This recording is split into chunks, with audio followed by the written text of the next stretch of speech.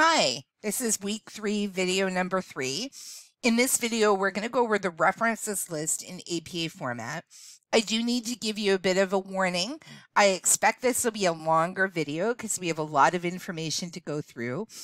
So just make sure that you have enough time, okay, to be able to get through this video in one sitting. My other warning is that what we're going to do is very dry. So it's not exciting at all, but it is very, very necessary. You're also going to need some scrap paper and a pen, okay, or open up Word on your computer because I am going to ask you to do some exercises as we're going through. Okay, so as I mentioned, in this particular video, we're actually going to talk about the references list. And I wanted just to give you a rundown of what the references list are. So the references list is the very last page of your paper or your assignment. And it lists out every single item that you've consulted as you're finishing your assignment or you're finishing your essay. So when you're writing an essay or any type of assignment in healthcare, you're going to be consulting outside material. So you're going to be looking at books and ebooks. You're going to be looking at journal articles. You may be looking at websites. There is a ton of different sources of information out there, and each source of information that you use will require an entry on the references list. Okay? The references list appears on a separate page. So it's its very own page in the paper. If you consult multiple resources, it may actually be multiple pages at the end of your paper. It still has the running head and the page number, and all entries go in alphabetical order. Okay? And again, just to reinforce, you need to have an entry for every single resource that you use as you're creating your assignment or your paper. So it means you have to keep track, okay, of all of the resources that you're using. Let's take a look. Let's go back to the template and take a look at what this looks like in real life. So in the fake paper, I've given you a fake references list so that you can see different entries and how they're set up. And I'm going to focus first on the formatting, and then we'll talk about the content. So your references page always starts off with the word references up at the top, capital R on references, the rest of it's in lowercase, and you'll notice, okay, that it's centered. Each of these items here, so you see where I'm placing the cursor, each of these items here is a different resource that this person has consulted as they're writing the paper. They contain different information, and we'll talk about the pattern for how you put these things together in a minute. But again, the first thing to notice is that this is all in alphabetical order. Each entry is set up the reverse, okay, I guess just to make it difficult, the reverse of what you do in the body of the paper. So when you start an entry, you line it up to the left, and then the subsequent lines, so your second and any subsequent lines that you may have, are tabbed over in one. Okay, then I go on to my next one, lines up to the left, tabs in one. Next one, okay, etc., etc. Notice there's no numbering, okay? There's nothing at all like that. It's completely plain. It's still in your Times New Roman 12 format, and it's still using the double spacing all the way through, okay? So take a minute and just sort of look through the formatting. Take a look at this fake references list. Notice all of that stuff there, okay? So each of the entries is listed. It's in alphabetical order. It follows the same formatting in terms of font and font size, but the difference is the first line is not indented and the second and any subsequent line is. I still have my running head up here at the top, and I still have my page number, okay, over here at the side. Okay, so that's it in terms of formatting. Each of these items, though, looks a little bit different. And they look a little bit different depending on what type of resource they are. So each resource has its own pattern or its own order of presenting information. I think this is what makes people freak out, okay? Because every single source of information that exists in the world has its own pattern for APA. Okay, so believe it or not, if you listen to a podcast, there's a specific way to cite that. If you go to a website, there's a specific way to reference that. If you look at a journal article, there's another pattern to follow. And when people initially get started with APA, that can be overwhelming because they think, oh my gosh, I have to learn, hundreds of different patterns. Not true. You're going to be using the same types of resources over and over. So we're going to concentrate on books and ebooks, journal articles, and websites. Okay.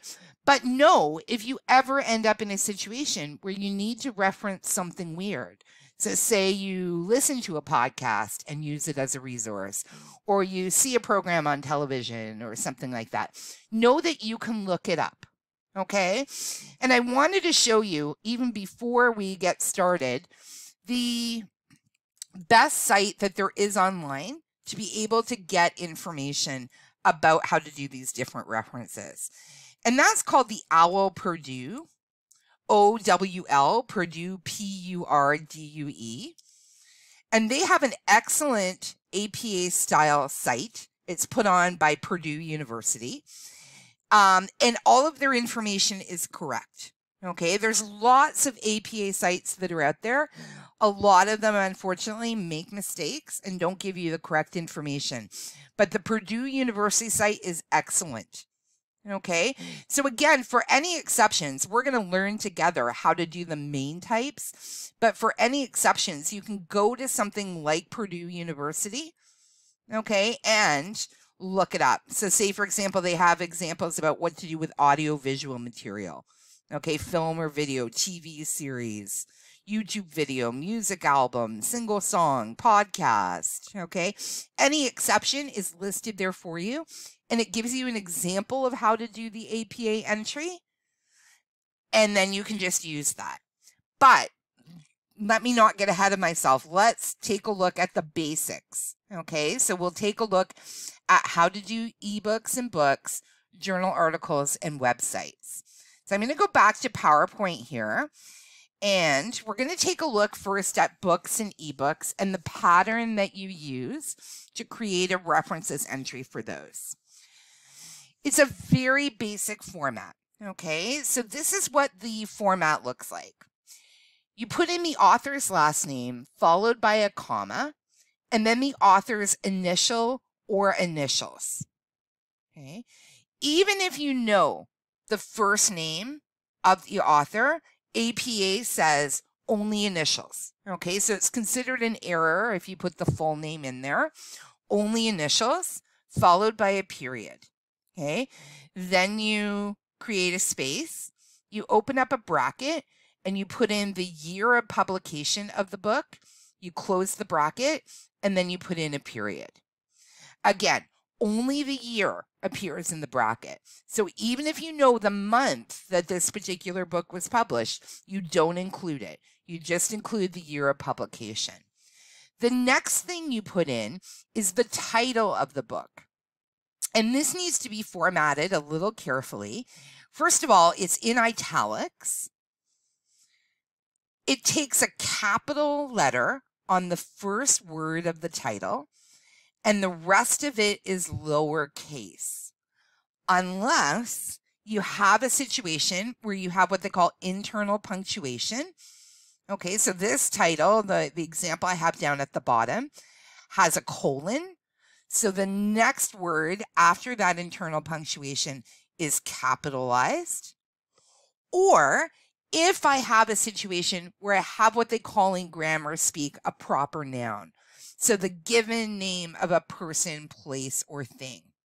So if I had a book that was titled something like Cancer in Canada, I would put a big C on cancer because it's the first word of my title, but I'd also put a big C on Canada because it's a proper name. Okay. After I put in the title, I have a period, another space, and then the name of the publisher, followed by a period. Okay, that's it. You may get additional information about the book from the library website and see all sorts of extra information there. You don't include it. APA says only these elements: the author name, the year of publication, the title of the book, the name of the publisher. Okay, so let's take a look at an example here. So this is a book written by somebody called M.W. George. George is the last name. So it's George, comma, M period space, W period space. Bracket, year of publication, close the bracket, period, space. Here is the title of the book, The Elements of Library Research, What Every Student Needs to Know, period. And again, note the capitalization. Okay. Then the name of the publisher, Princeton University Press, period. Okay. That's an example of a book that's written by a single author. We'll take a look at what we do with additional authors in a couple of minutes. But that's your basic formatting for a book. What I'm going to get you to do is I'm going to get you to give this a try. Okay, so pause the video and look at this information. Okay, so I found a book in the library catalog, and I've included the information about the book on screen here, and I'm going to ask you from that information to create a references entry for that particular book. Then I'm going to get you to compare your answer against an answer coming up on the next screen. Okay, so take a minute. The name of the book is Labors of Love, Nursing Homes and the Structures of Care Work. The author is Jason Rodriguez. The publisher is New York University Press.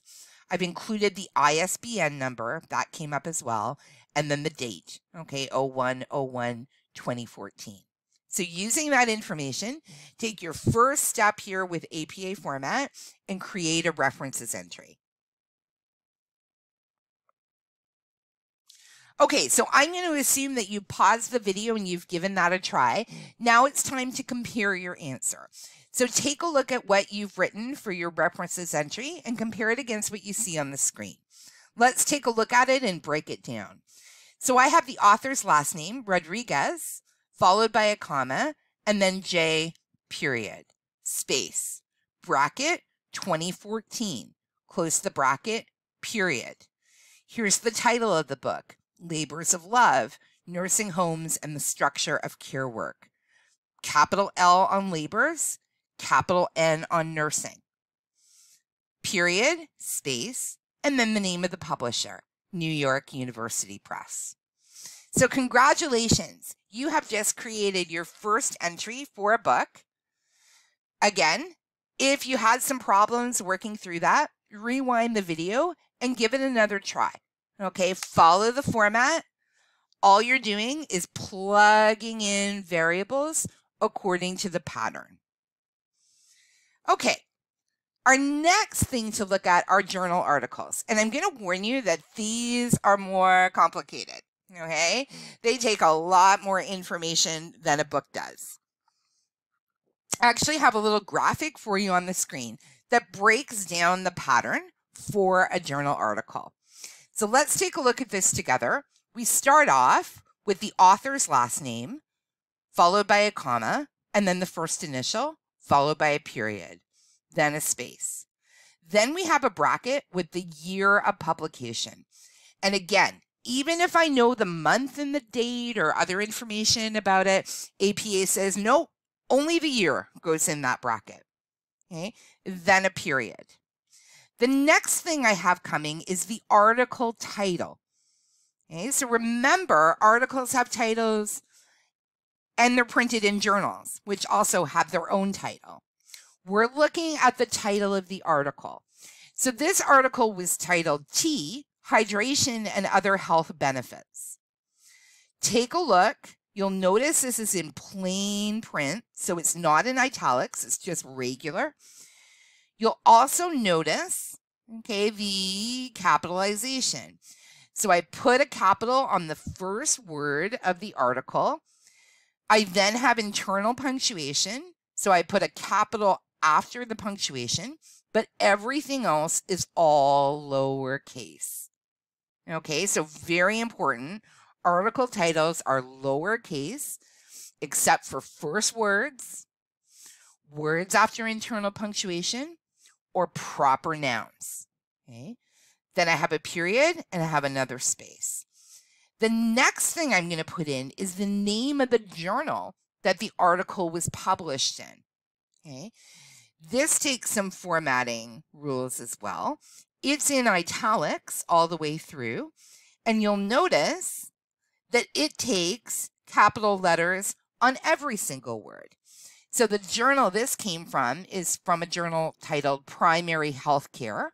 And again, you'll see capital P, capital H, capital C, all in italics. That identifies the name of the journal. Okay.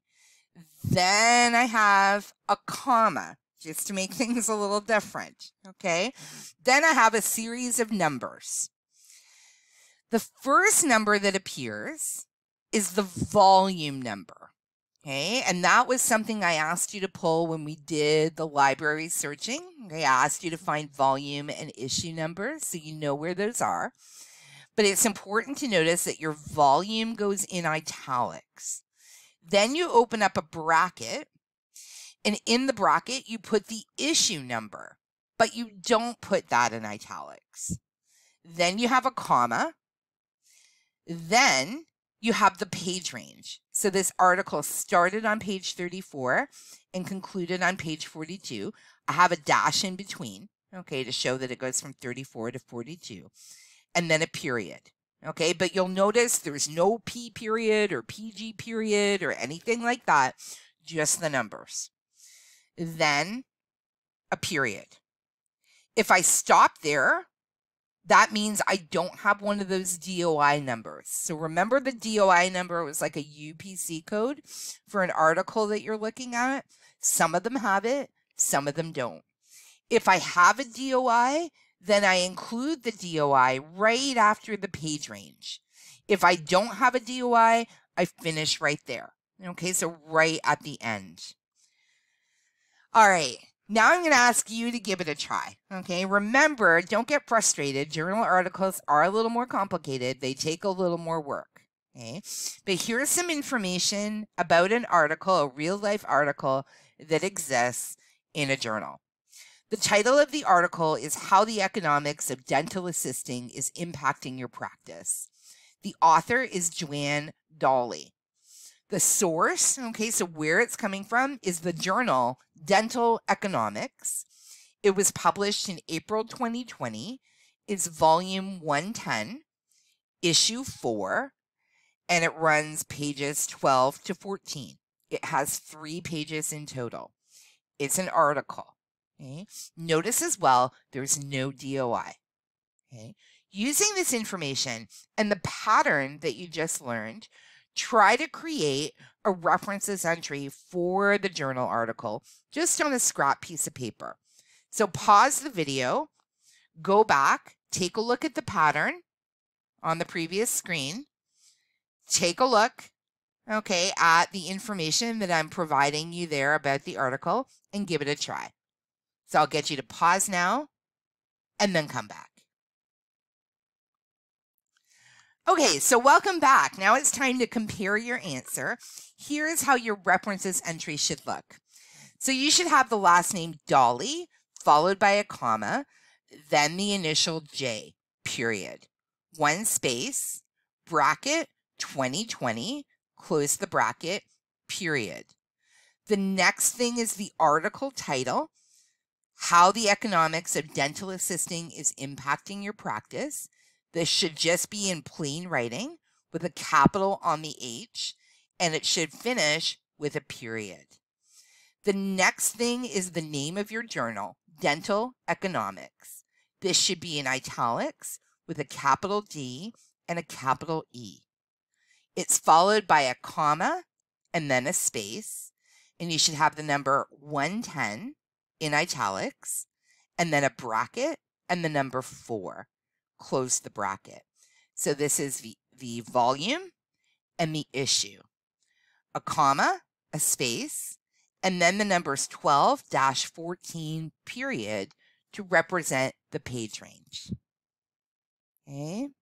So again, if you need a little bit of practice with that, rewind, go back, or even try it with another journal article that you find in the database. But again, you want to get your head around the pattern. But I'm going to show you a cheat. Okay? So you have learned how to do this manually. I'm going to show you, though, something that's going to change your life. So I'm going to go to the Library College website, and I'm going to go into the databases. So just bear with me as I pull this up here on the screen. So I'll go into my databases. I'll go into EBSCO. So all of this, again, should be familiar to you from doing the library research assignment. Go into all databases, sign in.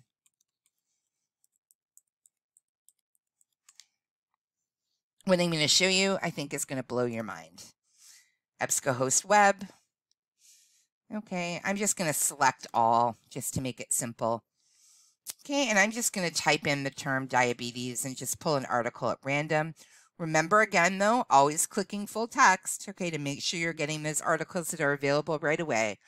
I'll give it a few seconds here to do its search. I'm getting some ebooks here right away, but what I want to take a look at is an article. So I'm going to go over to the side and click off academic journals. Okay. And let's just pick one here at random. Let's find one with a sort of easier title. Okay, let's try this one. Physical activity dimensions and its association with risk of diabetes in middle and older aged Chinese people. So I'm going to go into this article. Okay. And now imagine that I'm using this article, say, as one of my resources when I'm doing an assignment. So there's my article. Okay.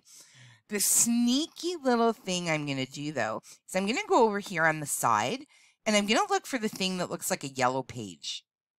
I'm going to click on that, and it's going to pull up a window for me here. And this is where my cheat is. I'm going to just scroll down a little bit, and then I see APA. What this does is it gives me an APA references entry that's computer generated. Okay. Amazing, because now you don't have to do all of the work yourself. You can have the computer do some of the work. It's not perfect. Okay, so notice up here it says pay special attention to personal names, capitalizations, and dates. Always consult your library resource for the exact formatting and punctuation guidelines. So again, remember, it's a computer doing it, so it doesn't have a human brain. So it doesn't understand all the different things about capitalization that the human brain does, but at least gives you the raw data. So what I'm going to do a bit of a cheat is I'm going to highlight this. Okay, there it is. And I'm going to Control-C to copy that information. I'm then going to go into my template. Okay, and I'm going to put my cursor where I want to put in this entry. And important, I'm going to go to paste, paste special, and I'm going to click unformatted text. Okay, I need to do that because if I don't, I'm going to get all the HTML garbage in there, and I don't want any of that. I just want it plain. Here's my entry. Okay, it's not perfect. I still need to do some formatting with it and some playing around, but at least I don't have to copy down every single word. So here are my authors listed. Okay, and this is interesting because it gives you an example of multiple authors. So we have last name, first initial, period, comma, last name, comma, first initial, period, comma, and so on and so forth until we get to the last one. And then it puts in an ampersand, the end sign, and it gives you the last author's name. There's my year of publication. Looks good. Here's the title of my article. Okay, so I know that's my title. Now I got to be careful because, again, it didn't understand the capitalization. So I'm going to need to bring down the capitalization on all of the words except for any words within after internal punctuation or any proper names. So I'm taking all of this down: older, aged, whoops, hitting the wrong age. Okay, I'm going to leave the big C on Chinese, but I'm going to take down the P for people. Okay, so now I've formatted my title correctly. The next thing that comes, okay, is the name of my journal. So it's the International Journal of Environmental Research and Public Health. What do I need to do with that? That's right, I need to stick it in italics. So I'm going to change that over to italics. The next thing that comes up, okay, is my volume and my issue. So remember, my volume goes in italics, so I'm going to change that over. It is missing one thing, the page range. Okay, so I'm going to go back to the entry and I'm going to take a look and I'm going to see what my page range is. So I need to actually look at the article for this, and I see it's hard with just a little screen open, but let me just go down and I'll see what the page number is. Okay, and looks like it's, let's see here. Okay, it says 4 out of 17, but that's just the total number. So I'm going to go back and I'm going to see if I have any page numbers on here. And then I actually noticed that this journal is not paginated, so there are no page numbers. So I'm fine just the way it is. You'll notice again that my DOI came through, so that's really handy. I didn't have to copy that and everything. I was just able to cut and paste. So now my entry is correct. The only thing I need to worry about now is my indentation. So to do that in the template, I'm going to do something a little bit fancy. I'm going to hit enter. I don't know if you can hear me hit it. Enter, and nothing happens. Okay, and that's okay. I'm just telling the computer that I only want this to appear on the second line. So I tab over one, then I put my cursor down, tab over, and the whole thing goes over. So now I have it completely formatted.